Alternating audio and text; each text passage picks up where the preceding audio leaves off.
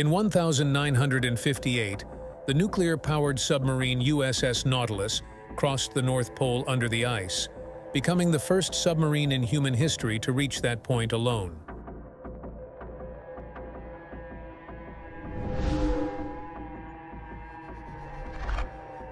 The keel of the Nautilus was laid down by Harry Truman at the General Dynamics Electric Boat Division in Connecticut on June 14, 1952. She was launched on the Thames River on January 21, 1954.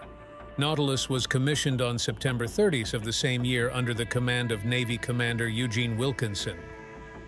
After commissioning, she remained in the dock for further construction and testing. On the morning of January 17, 1955, at 11 o'clock in the morning, the first commander of the Nautilus ordered all ropes to be cast off. The submarine headed south for a trial run. Fully submerged, she traveled 2,000 kilometers from New London to San Juan, Puerto Rico, covering 2,200 kilometers in less than 90 hours. At the time, it was the longest continuous-speed submarine voyage ever recorded. From 1955 to 1907, Nautilus continued to be used to study the effects of increasing underwater speed and duration.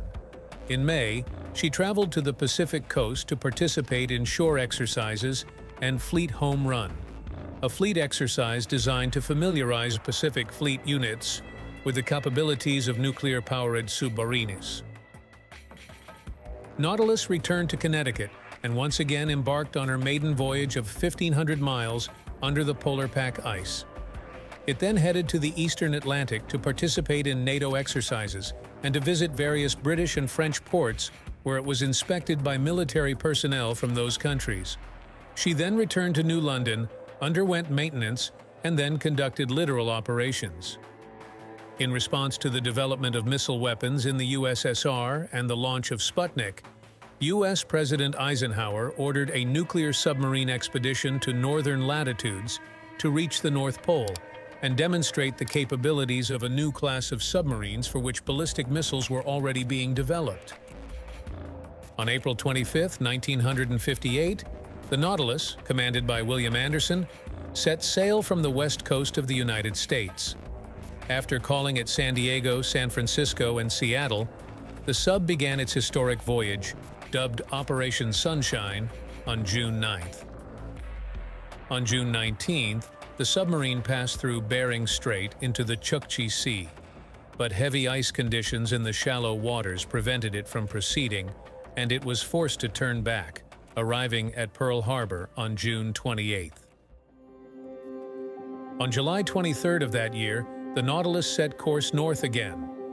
On August 1st, the boat entered the Barrow Submarine Canyon off the northern coast of Alaska and arrived at the point of the geographic North Pole at 11 a.m. on August 3rd.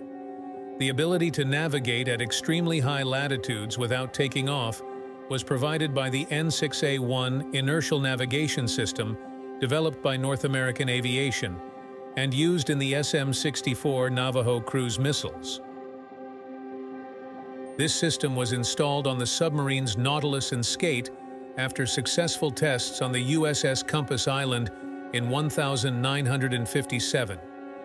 After passing the North Pole, Nautilus continued to move, passing under the ice 2,200 kilometers in 96 hours, surfacing off the northeast coast of Greenland.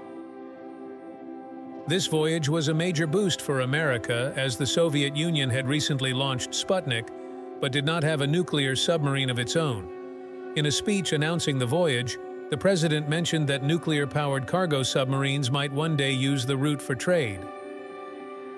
As the Nautilus headed south from Greenland, a helicopter airlifted Commander Anderson to join the transport to Washington. At a White House ceremony on August 8th, President Eisenhower presented him with the Legion of Merit and announced that the crew had been awarded the Presidential Unit Citation. For the remainder of the year, Nautilus operated from her home port of New London. In 1958, a seawater leak was discovered inside the hull. The leak occurred in the engine room because the condenser of the main steam turbine did not have the required corrosion resistance. The leak could have caused the electrical system to fail. Early in the year 1959, Nautilus arrived at the main Navy Yard for her first complete overhaul. The overhaul was followed by a refit, and she left New London on October 24th for her first deployment with the 6th Fleet in the Mediterranean, returning to her home port on December 16. On May 2, 1966, Nautilus returned to her home port to resume operations with the Atlantic Fleet, traveling some 560,000 kilometers during the month. On November 10th, she collided with the aircraft carrier USS Essex while conducting exercises in shallow water. The carrier suffered an underwater breach but remained afloat. The submarine sustained heavy damage to her deckhouse, but was not disabled, and went to base for repairs.